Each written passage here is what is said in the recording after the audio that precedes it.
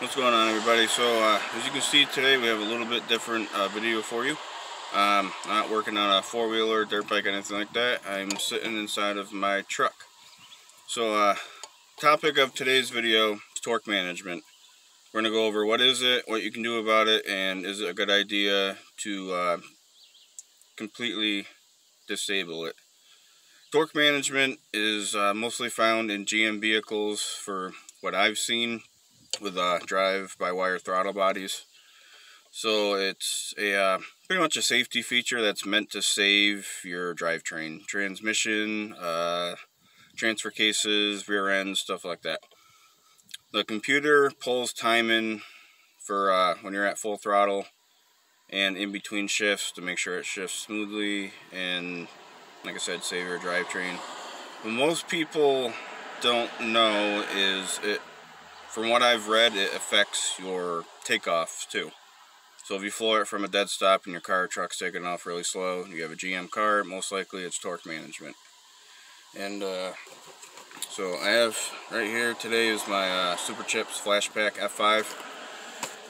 That's what we're going to be using to disable torque management. And some tuners, you can remove a percentage of it and kind of keep it like safe.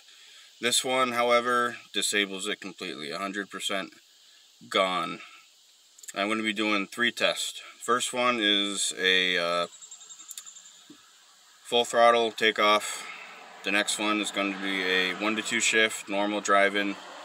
And I want to throw in about a 40 mile per hour pull, see if it downshifts into the next gear and actually goes. Sometimes this truck is just really inconsistent, and anything below 40, it usually kicks in, it drops down a gear and goes.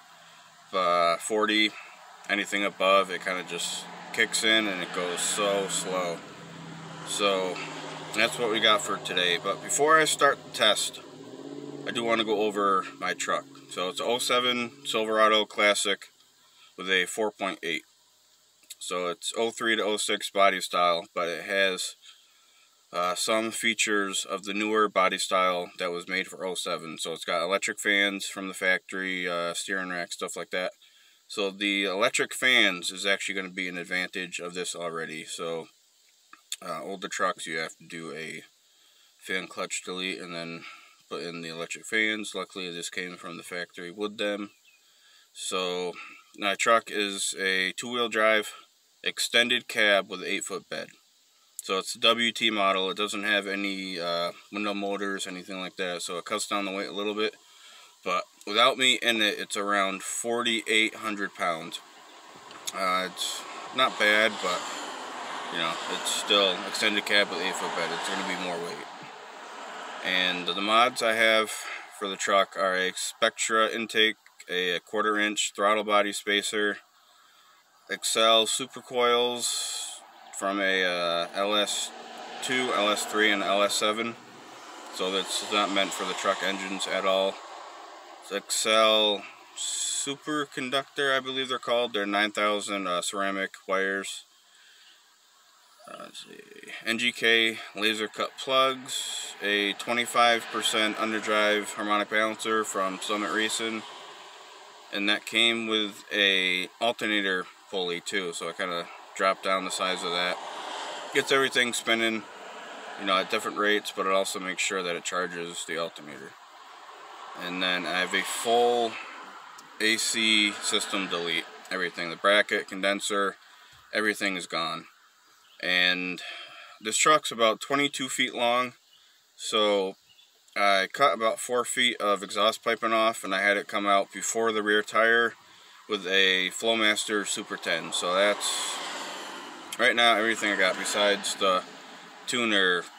I put it back to the stock tune because somebody was actually supposed to buy it, but he flaked out on me, so I kind of just left it because, for one, this test, it just makes it easier. But for normal everyday driving, I've seen that the stock tune, it's just a lot smoother.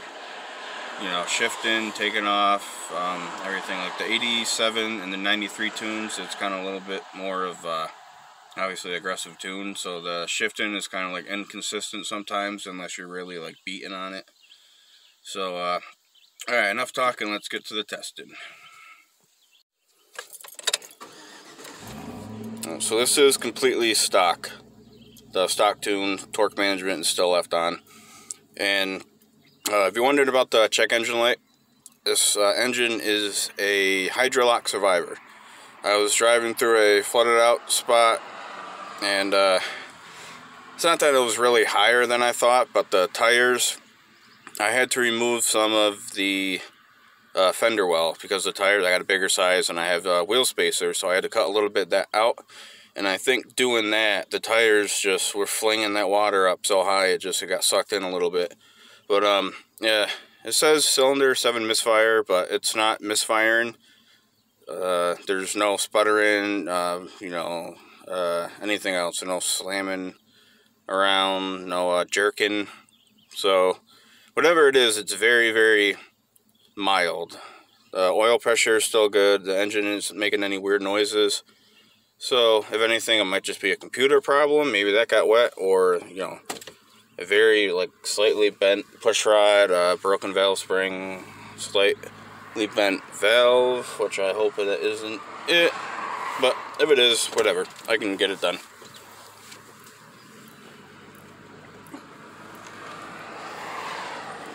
Alrighty, so this is going to be completely 100% to the floor on takeoff.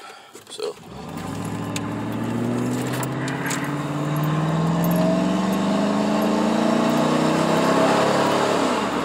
alright, so that was completely to the floor on takeoff, and managed to squeal the tires a little bit, but you know, so it depends. But I do have BF Goodrich KO2s on here. They're about a year old, and on dry pavement they're pretty grippy. Like today it's 90 degrees out, so they're pretty grippy right now. But that was the first test. You can still tell it, the thing took off so slow. It took forever for it to kick in. So we're going to turn around up here, and then we're going to do the normal driving 1 to 2 pole. We're going to head back to where I was. We're going to get this thing tuned, and then we'll see if it makes a difference. And hopefully I'm not walking home. But my truck has 166,000 miles, and the transmission's in pretty good shape. So I got a couple cars coming here, so I'm going to wait till these guys go by and then take off.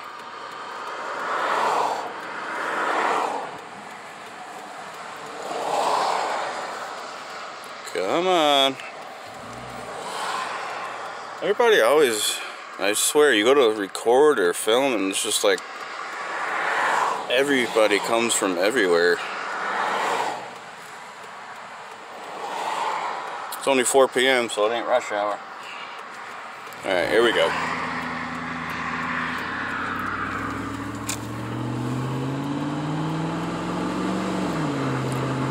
Alright, so I don't know if you can hear it, but it was pretty smooth shifting. You know, no clunks, no bangs, no hang-ups, anything like that.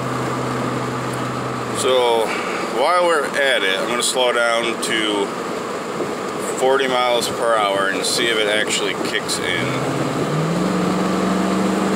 No, it didn't. Didn't drop a gear. It's just stayed in the same gear, and then once it does that, it's so slow. Like it might be actual tuning problem itself.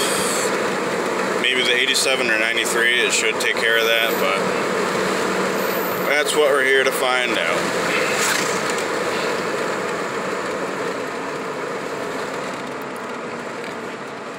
So, pulling back into the rest stop here.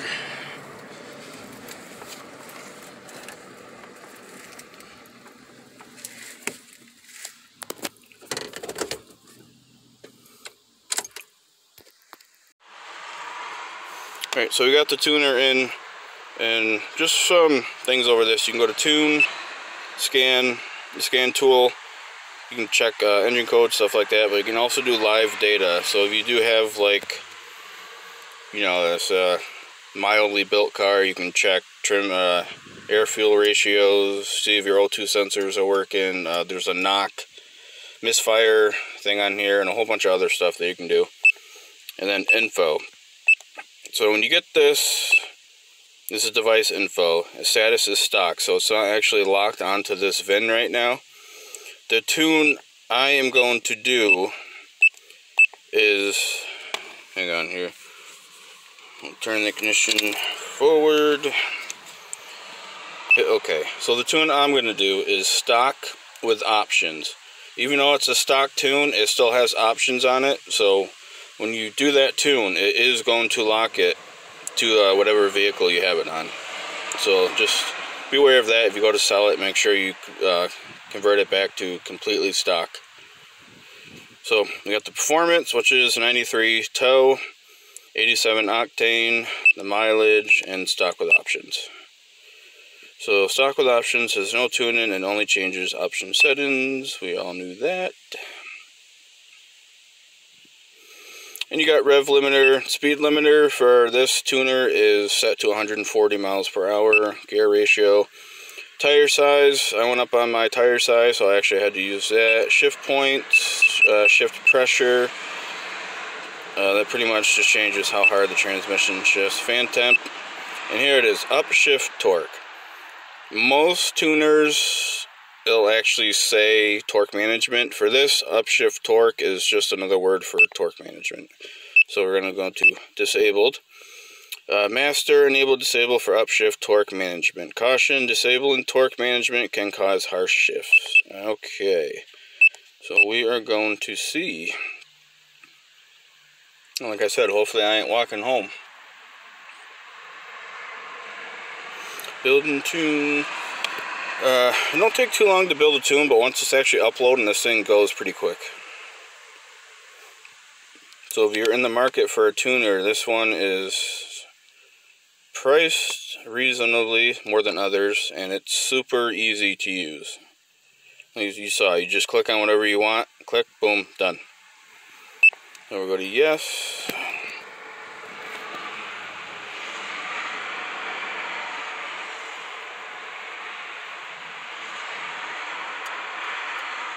Come on.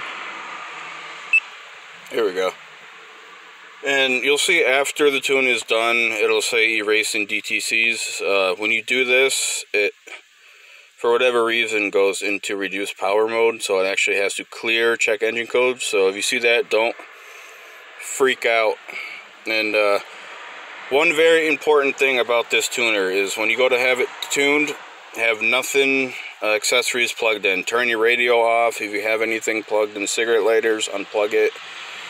And otherwise it might mess those up and make them completely dead.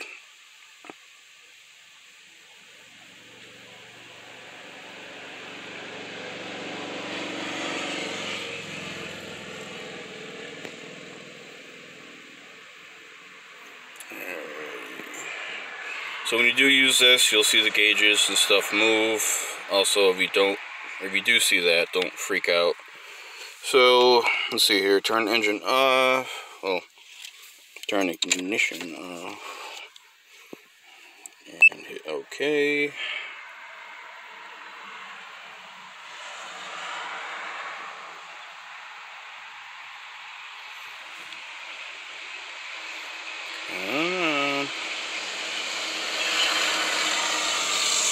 Stock with options tuning is now installed. Hit OK. You can now unplug the tuner. And let's see what we got. Alright, starts up normally. Obviously the check engine light was taken out. So the first thing I want to see is park to reverse and drive. If it's actually going to just clunk or if it's going to be really smooth, but here we go. Alright, that's about normal. And I don't know, I guess I can kind of feel a little bit of more peppiness to it. Like I was barely hitting the gas and it kind of felt more alive, but that's what we're going to check out right now. So again, this is going to be completely to the floor on takeoff. Here we go.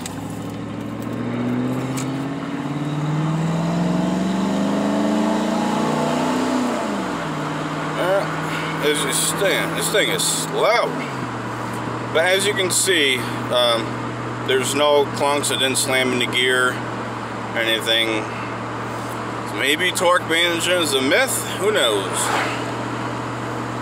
But we're gonna go up to turn around in the spot I was at before. Do the 1 to 2 shift, normal driving, and then we're gonna see if take it up to 40 miles per hour and see if it kicks down a gear or not. People are probably thinking, man, this guy's all over the place. I'm just going back and forth up and down the road. Hopefully I don't get pulled over. This thing isn't exactly too quiet.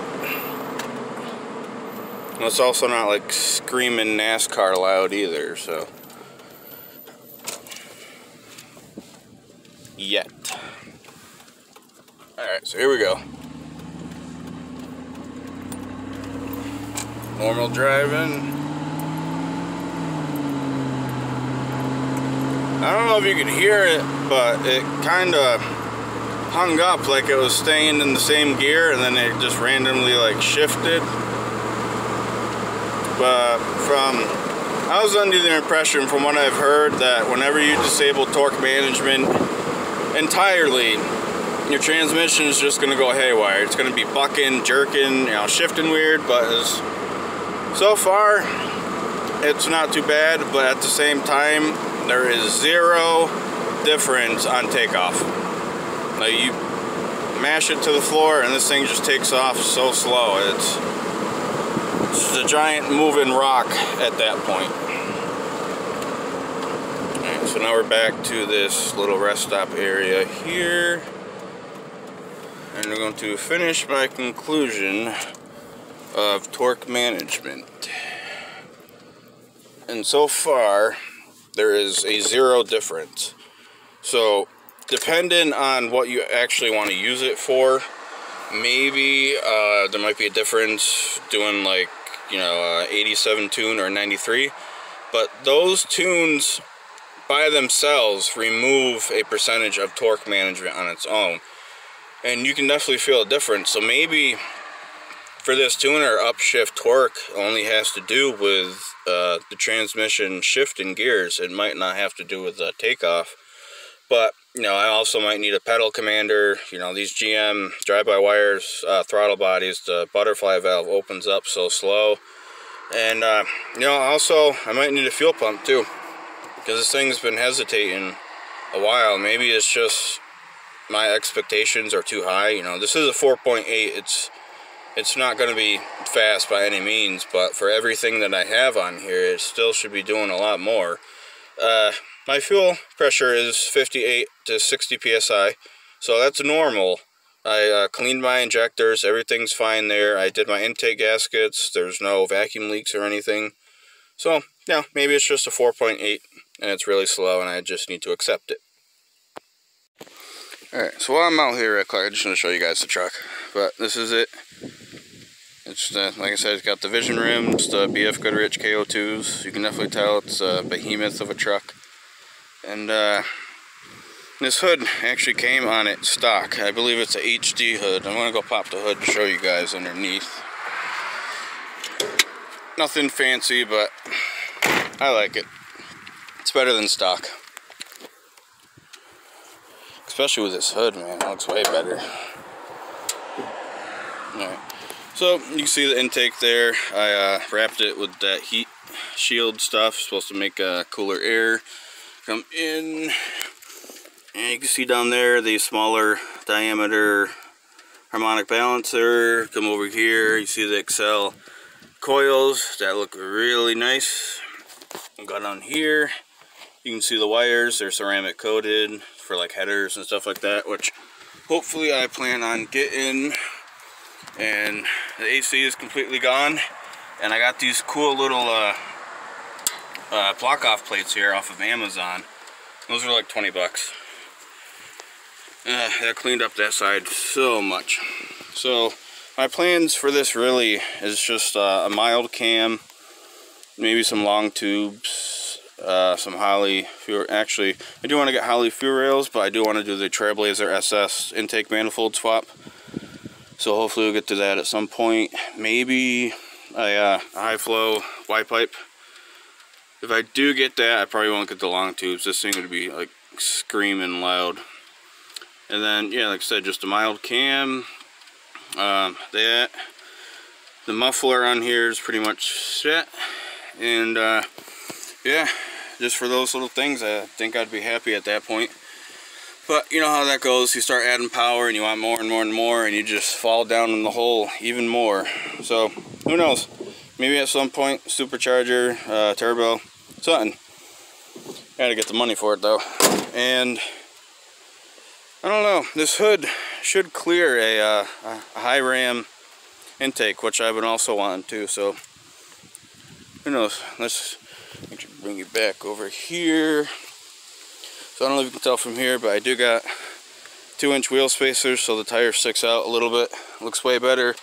Don't mind the black rim. I gotta change the brakes over here. I also haven't washed the truck, so I guess that kind of adds to the whole chrome and black theme I got here. But here's where the exhaust runs out. It's got a black tip on there. Looks good. I'll let you guys hear it real quick. So this phone probably ain't gonna do justice, but this thing sounds a lot better in person. And that's just a muffler with, like I said, about 4 to 5 feet of exhaust pipe removed.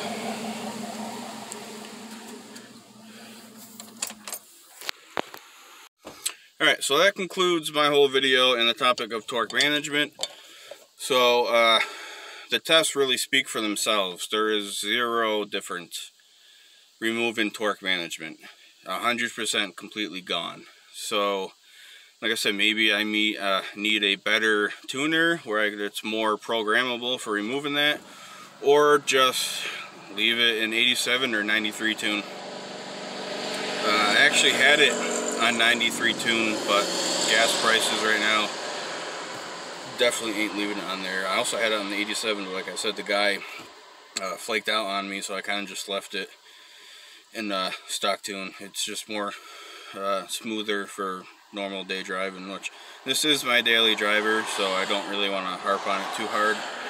And I am going to dig in to see what's going on with cylinder number 7 soon, but you know, I can't really dig into it and then have to go somewhere and throw it all back together. So that'll be in the works. So I hope you guys like this video. It'll kind of give you more of an idea. You know, if you hear the stereotypes, don't remove your torque management all the way, you're going to ruin your transmission. Yeah, stuff like that. Does it actually make a difference? And like I said, this is a 4.8. That might be the problem alone. So yeah, thank you for guys watching. We'll see you next time.